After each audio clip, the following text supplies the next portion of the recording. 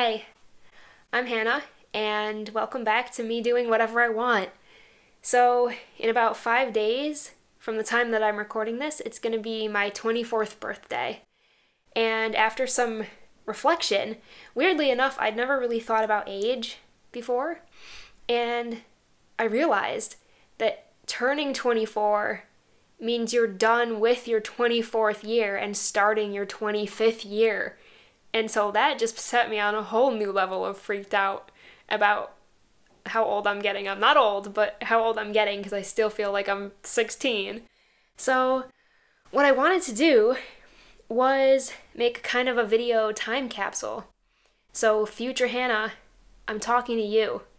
And all the rest of you are welcome to stay, hang around if you want, but basically what this is going to be my 24th year recapped. So I have my planner by Magic of Eye, and I think what I'm also going to try to do is if I mention anything in this video, or I think of my favorite things from this past year of my life, so like April 9th to April 9th, then I'll put it in the description. So if you want to check any of this stuff out, you can, but this is my planner. It's so old. I mean, it looks old because it's just so beaten up. I don't really know if you can tell. You can definitely tell from that, but it's been through a lot. So I'm just going to go through it and see what I did, you know? Kind of like a read through my memories. So I know that my 24th year, on my 23rd birthday, started in lockdown in America. I was back in my hometown in New York. My mom made me a vegan cake. She doesn't really bake, and she's not a vegan, but I am. That was really awesome. So yeah, I was back in New York, having a COVID-safe birthday. At the time, I was doing a lot of Zoom calls with my friends, like regularly, almost like 3 times a week with one group, and then I was watching Sherlock, BBC Sherlock, throwback to 2015, with a couple of my other friends. I had a video call with some of the people from my nuclear physics REU that I did in Michigan in 2018. That was really, really fun. And I was also rereading the Harry Potter series for the first time since I was a kid. I hadn't read them since I was a kid. So that was a pretty nice April to have, to be totally honest. A really good start to my year. And then suddenly, I visited Oneonta, where I went to university, and I think around the first week of May, my friend said to me, she said, "Hey, I'm staying with my uncle in Colorado while this whole COVID thing is happening because she's in a physics PhD program, but she could work remotely because of COVID." And so she was working from Colorado, and she asked me if I wanted to come and stay. So in May, on the 11th, I started driving. It was a 3-day trip. I took a rental car, and I met her in Golden, Colorado. And we stayed there a few days and saw Denver, and then we made the rest of the trip down to Ouray. And while I was there, a lot of stuff happened while I was there. Actually, it was really great. Beautiful scenery. Hopefully, I'll have some pictures that I can put in here of some of the things that I'm talking about along the way. I went rock climbing once, did the Via Ferrata once, went hiking once. What else did I do once? We went running one time.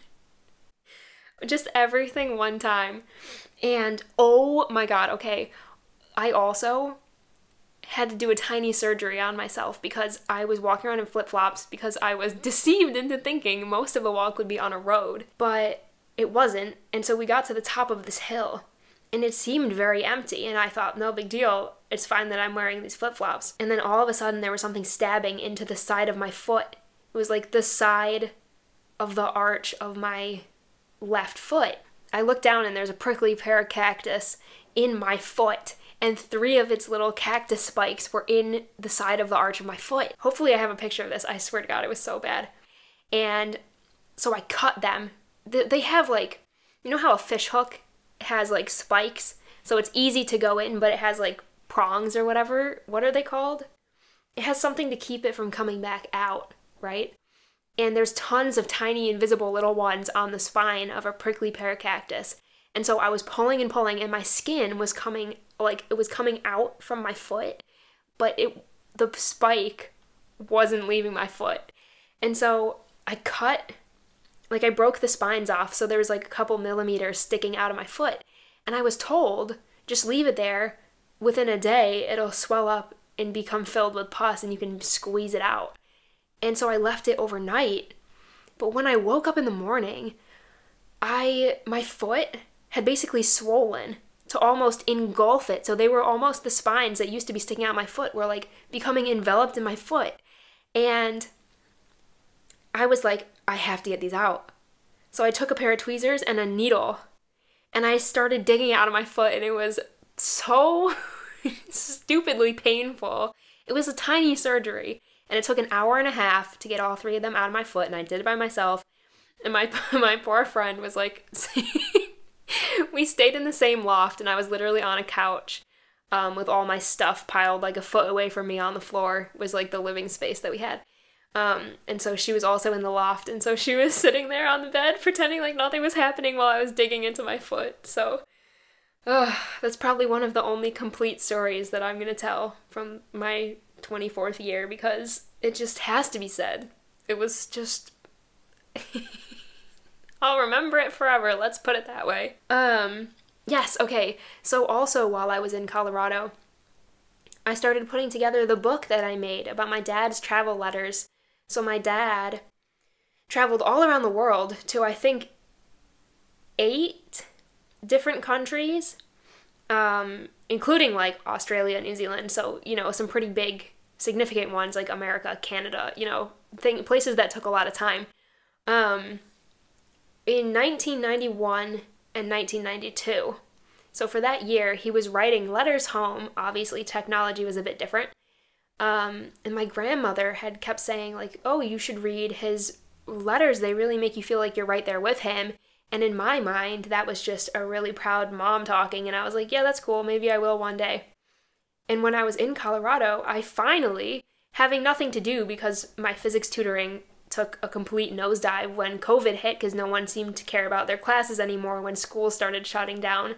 Go figure. So I didn't have anything to really do. And I thought, yeah, okay, I'll read them. And she was not wrong. They were incredible letters. I cannot imagine sitting and writing just that much content by hand to ship overseas and hope that it made its way to my parents without getting lost in the mail. It was really incredible. So I typed it all up. I got the photos as well that my grandma scanned. I edited them to make them like, maybe not the resolution better, but just to make them like visually better, I guess.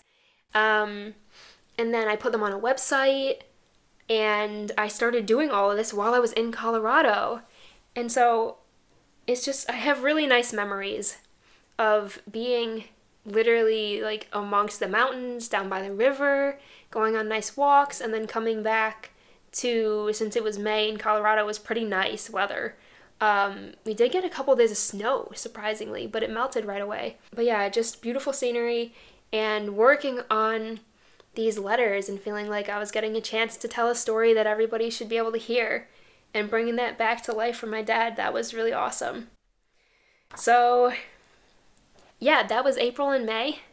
I had started falling into a habit of writing in the mornings, not my dad's letters, but just writing in general, drinking a lot of tea, playing the ukulele, because I started to finally have hobbies this year of my life for literally almost the first time ever. So that's pretty cool.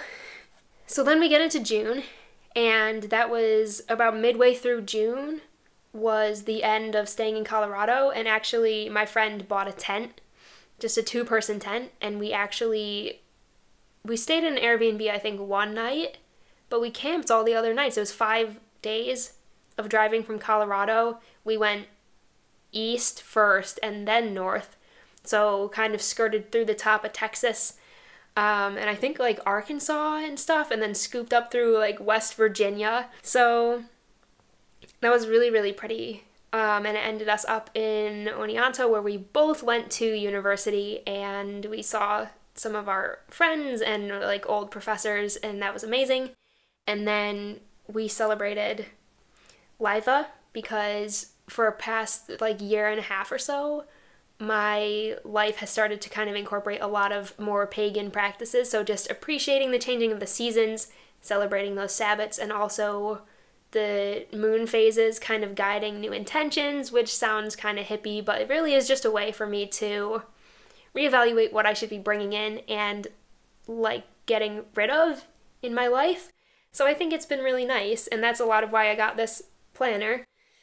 But yeah, so we celebrated Liva and had cookouts and fires, and my brother was there living with my parents and I because he was also home from not being sure if he wanted to be at school just like I was. So I spent a lot of time with my brother, and it was really nice to be at home with him again, and I felt like it was kind of a bonus round for all of us because I never thought when I left home at 18 that all four of us, my parents, my brother, and I, would be living in the same house again. So that was really, really cool. We went to the mall a lot for bubble tea and eventually to go to Earthbound and stuff and just look around at the shops. I rarely ever bought anything because I didn't have very much money. I had a transcription job for many months, quite a few months actually, and it was terrible, but it got me some money. So I guess I would do it again if I was basically unemployed. So that went on into July, just a lot of seeing my brother and my brother's boyfriend. We all did a bunch of stuff together. I started reading a lot more. I was done with Harry Potter at this point, and so for me that was the challenge, was to see if I could incorporate like actual reading, like reading for information as well as for fun. And yeah, it started going really well. So I was reading a bunch of books about just discussions on race, with the whole Black Lives Matter protests and stuff going on, which of course it's still going on. Okay, so let's see what we did in July. So in July, by July, I already knew that I was moving to England.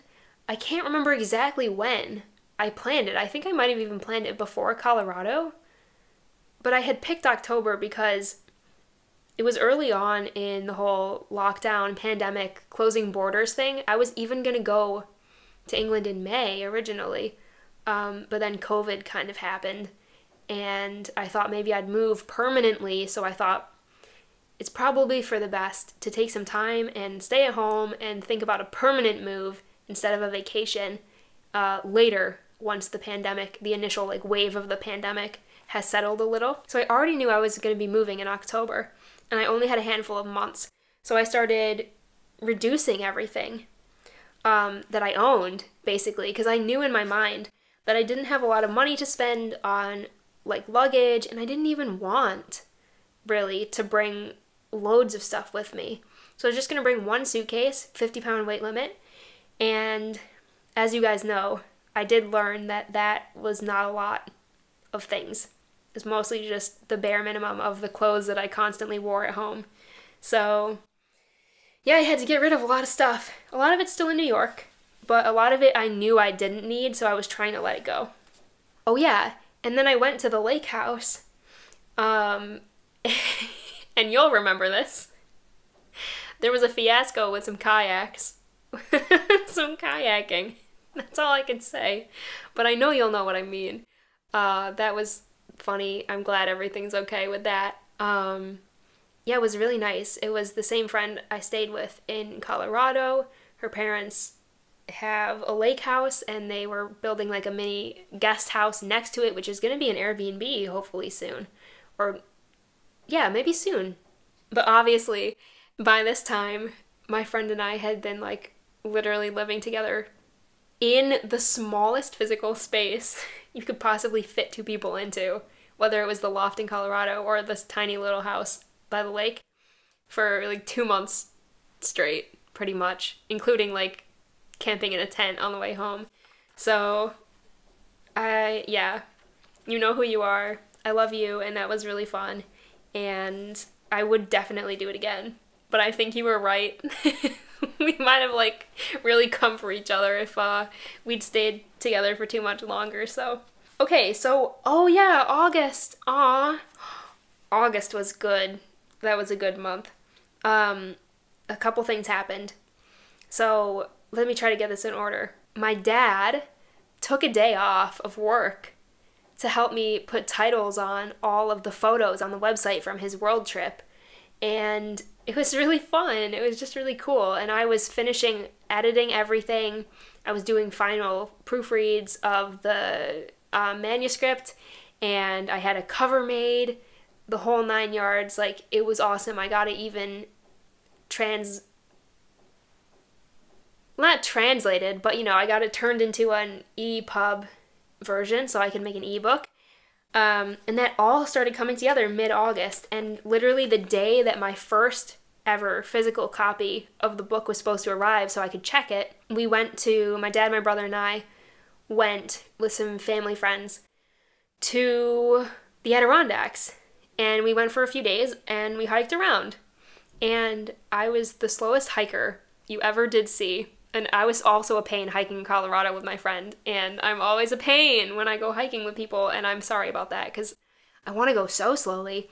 I don't understand why people are so fast and so athletic, and it's probably the most ridiculous thing for me to possibly say, because now I'm joining the Army. So good luck me.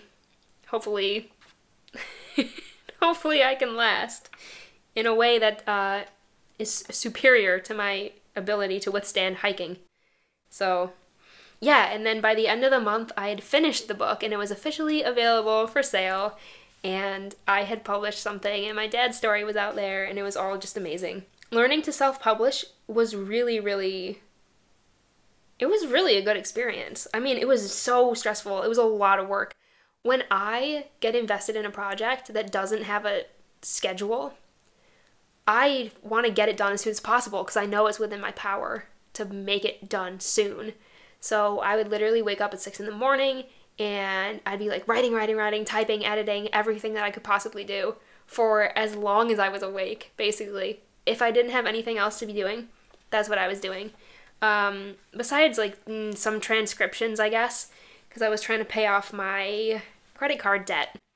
And actually, by September, before I left in October, I'd paid for my plane ticket, and I had basically paid off all my debt, too. I mean, you know this, future Hannah.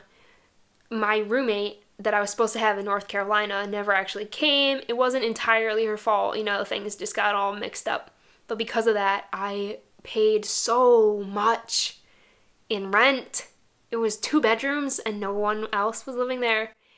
And I should have just gotten my own place. I knew it. But I thought I was going to be saving money, and I didn't, and I paid double. So I had very little money, and I did not get my stimulus check, and I still have not gotten my stimulus check because they still have not processed my 2019 tax return. But you remember that, Hannah, because that's stressful. So anyway, September was the month that I was able to clear my finances, so that was a breath of fresh air for everybody. But it's only thanks to my parents for letting me live in their house like a 16-year-old. So thank you, Mom and Dad. I love you guys. So yeah, September I was just getting ready to move, and that's when I got the idea for the Army, because I knew I didn't want to go to graduate school.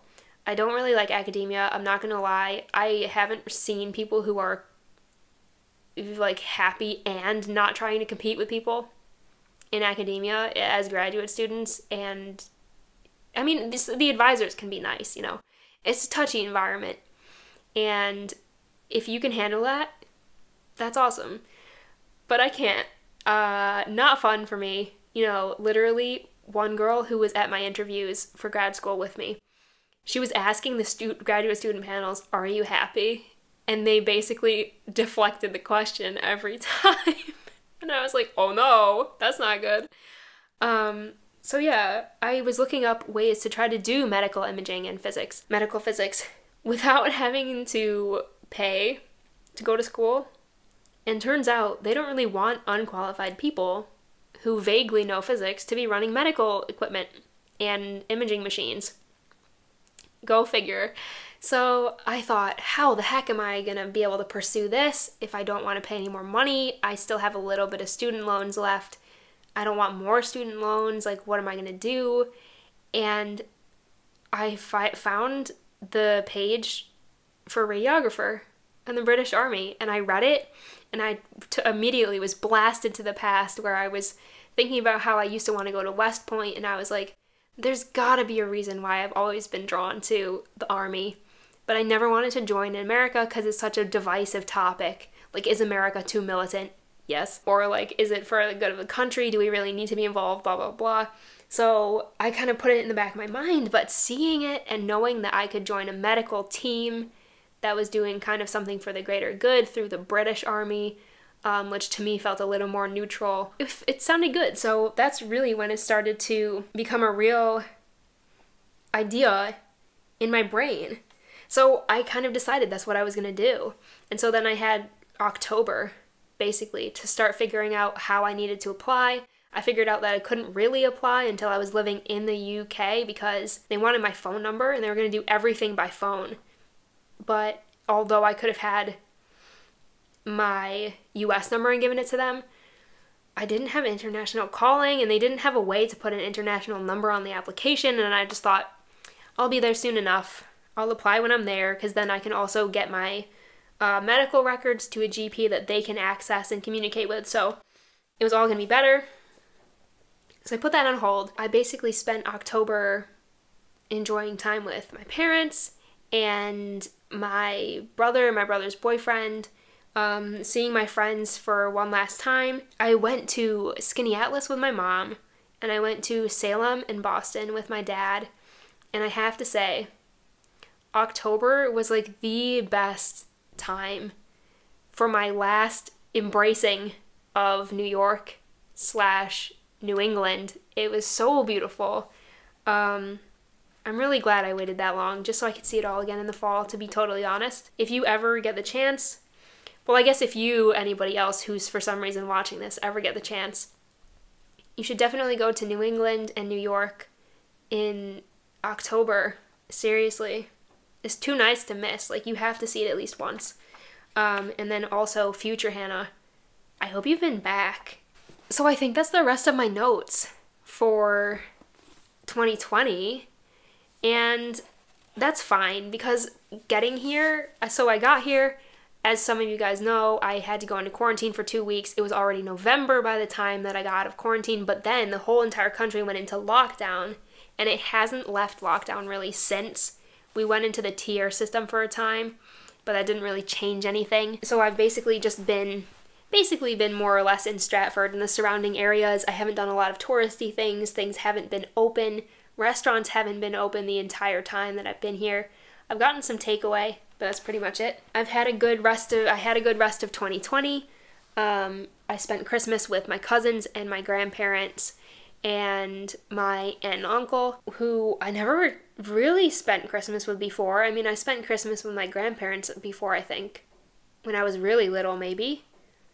But it was my first Christmas with more than just, like, my parents and my brother, basically, which was weird but good. I mean, it really felt like a family holiday, you know, instead of just like a day where you wake up, all the same people are in your house and somebody bought you presents, which was always great growing up, because I really liked getting presents. But yeah, that was a really cool experience. It's been really interesting to meet my family at the age of 23. It's been cool. It's been really interesting. I lived most of my whole life not really feeling like I had a family, just knowing that as a fact I had a family. So it's been cool. 2020 was a good year for that. 2 days before Christmas, I got my assessment date, February 16th. So basically the whole new year was just me wishing it would snow, not getting any snow, and then going to my assessment. And I crushed it. I was so happy with how I did, mostly because they literally told me I should be happy, and I got a phone call a couple days later just to remind me what a good job I did. I was so floored and so flattered and so honored, and yeah, it was awesome. I'll have to make that assessment center video soon because I kept saying I was going to, but I've been losing the motivation. So yeah, let's keep skipping forward. Basically just army training, lockdown, running. That's pretty much all I've been doing in this whole 2021. Got on universal credit for a while, had to look for jobs, and then I also crushed my interview to be a radiographer on the 3rd of March. I was one of 2 people who got accepted to start as radiographers in training in September at Birmingham City University, and that was also very much an honor. I had no idea it was going to be that competitive. The interview process was fairly rigorous. It definitely was no joke, and neither were the assessments. So I'm really proud of that. Definitely really proud of that. Yeah, I guess I won't go into too much detail because I think this is enough for you, future me, to remember all of this, all the stuff that happened around that.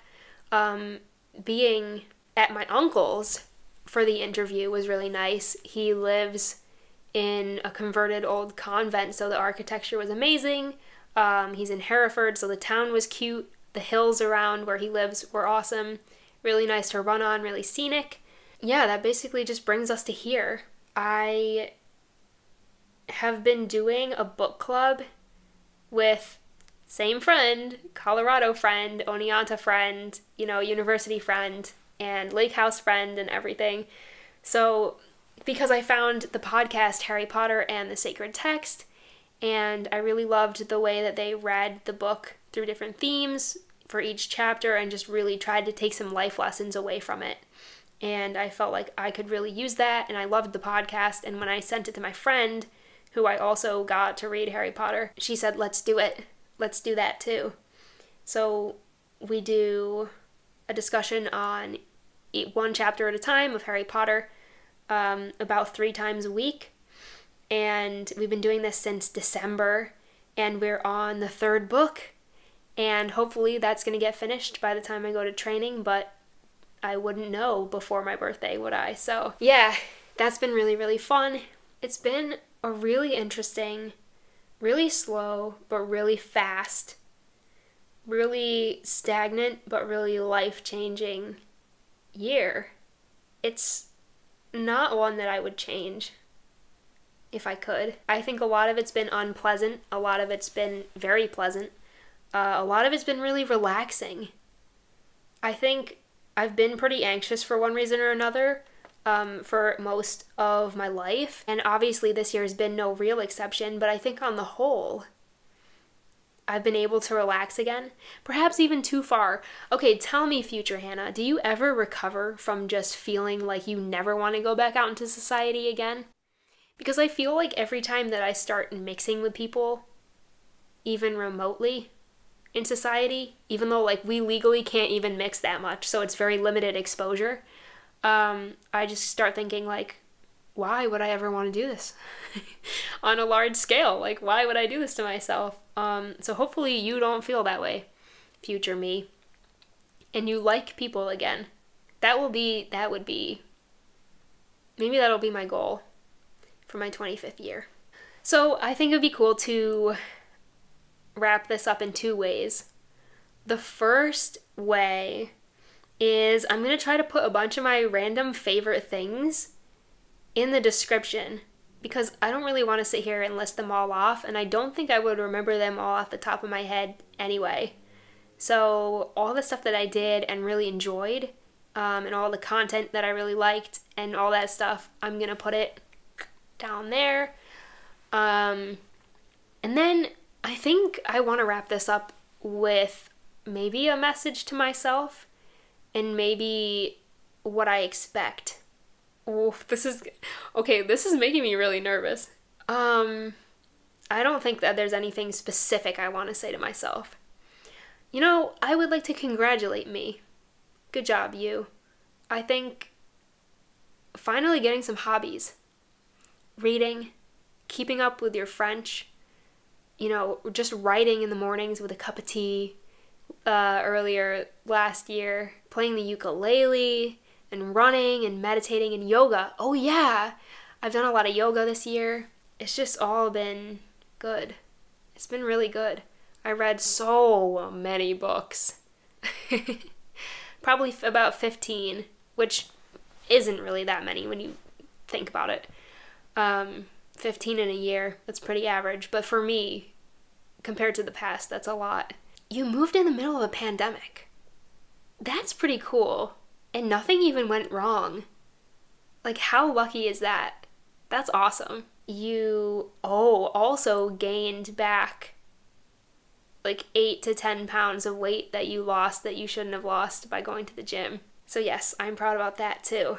So I don't know, this turned from what was supposed to be a message to myself, saying that I'm proud of me, to just like me bragging about things for a solid few minutes there.